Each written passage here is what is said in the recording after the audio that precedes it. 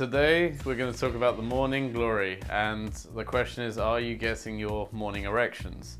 And it's a great subject because an erection equals, if you're a man that is, an erection equals high testosterone, high energy, good health and strength in the body. So what you want to be doing is getting out in that sunlight, absorbing those vitamin D cells, good for your immune system, your testosterone, and get your workouts out. Are you training 4 to 7 times a week? Are you training effectively? Are you eating well? Are you getting your morning glories?